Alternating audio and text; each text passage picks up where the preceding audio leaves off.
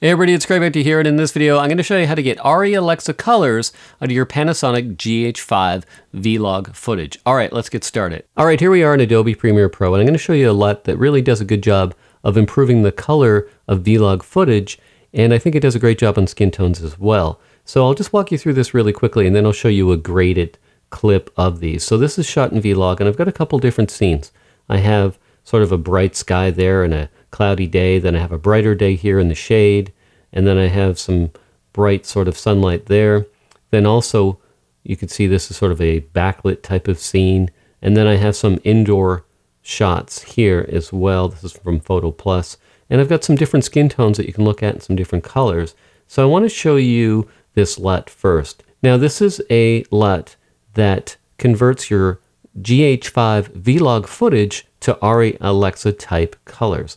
Now this is a paid LUT, unfortunately. I'm not paid to tell you about this. This isn't a sponsored video. I just bought a bunch of LUTs and tried a bunch because I was really struggling with my V-log grading and trying to get good colors out of it. And I found this and it works, so I'm sharing it with you. So I'm not profiting from this or anything. I'm just sort of sharing this information with you. It's up to you if you decide to purchase it. That's just up to you. Now also too, when you use this LUT, there's an Arri generator. I'll put links to these in the description box below, and you would just set it like this if you wanted to generate the Arri LUT. You just say source format, log C, video, Arri 709, 3D LUT, and then what happens is this LUT here converts your GH5 V-log to an Arri Alexa type of C-log, and then you would use the Arri LUT to get the Arri color. So that's how it works. Now, a couple of tips. I think it's important to get accurate exposure. So if there's a person in the scene, I think it's important that you expose for the skin, because how it works is the dynamic range in our eyes is probably 20 stops. But your camera, the Panasonic GH5, I'm not exactly sure what the dynamic range is. Maybe it's 10, maybe it's 11 stops in V-log. And it's just not enough to capture the entire scene. So if you're shooting with a bright sunlight sort of backdrop, you're not going to capture all your highlights and all your shadows. So I would say to you, if you're going to have people in your shot, then put the focus on getting a good exposure on them. So some of these things I actually know and don't always do on every shoot, just out of laziness. But for now on, I'm going to be using my light meter. So I have the Sekonic 478D. Now this works for video really well. They have some newer ones as well. You can check out those as well, but this is the one that I use. So if there's a newer version, then you might want to check that out.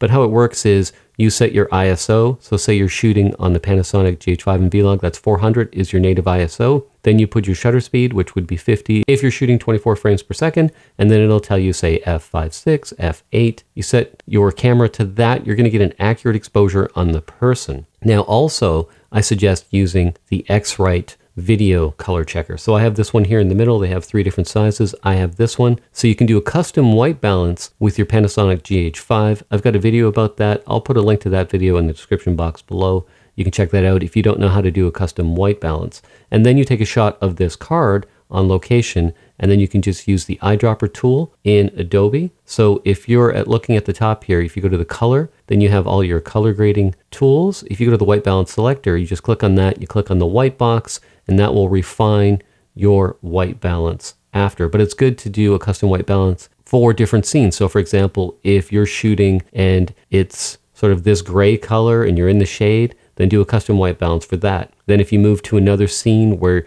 you're in the sun, then do a custom white balance for that. And then also take a shot of that card, because it's really about getting the best white balance you can in camera and then having a shot of this card as well. Now you should also calibrate your display monitor. So I'm using an iMac.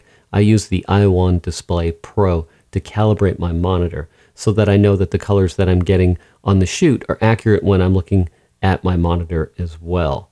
So those are the things that you should have. You should have this. You should have a calibrated monitor. You should have something like this passport. The other side is gray, so you shoot the gray card with the scene properly lit. And like I said, you could use a light meter, or you can use your zebras or your waveform monitor. Just make sure that you have an accurate exposure for what you want to capture. So if it's people, then make sure that they're accurately exposed. So those are just a few tips right there. So let's go back to the timeline. All right, so let's have a look at some of this V-log footage in the different layers. So when you buy the emotive color LUT, you also get this conversion LUT for 8-bit or 10-bit. Now, according to Alex, the creator of the emotive color LUT, he thinks that Adobe Premiere changes the color of your footage. So we have some conversions here for 8-bit or 10-bit. I recommend you shoot your vlog footage in 10-bit. So that's the first thing you apply is that conversion LUT. And then he has a conversion LUT here for daylight and for tungsten. So if you're shooting mostly outdoors, then just buy the daylight one. If you're shooting mostly indoors, then get the tungsten one, or if you can do both. It's up to you. So this converts your GH5 footage, your v-log GH5, to the Arri Alexa log C format. So that's the first step. Now the next step is if you go to the Creative tab, you can apply 2 different ones here. Then you go to this one. Now that LUT generator I talked about, this is the LUT that you would generate using that. And then this converts your footage to go from the log C to Rec 709. So now I'm going to enable all these so you can see it. So the first thing you're not going to see is that 8-bit or 10-bit conversion LUT.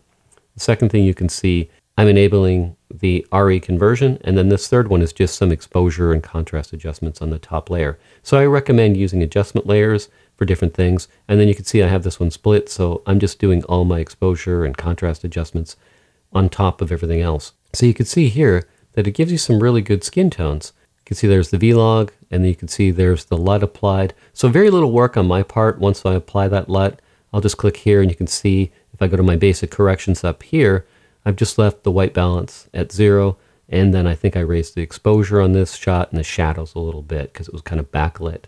But you can see the skin tones look pretty good. What I'll do is I'll run through this clip full screen so you can see it, and then we'll come back.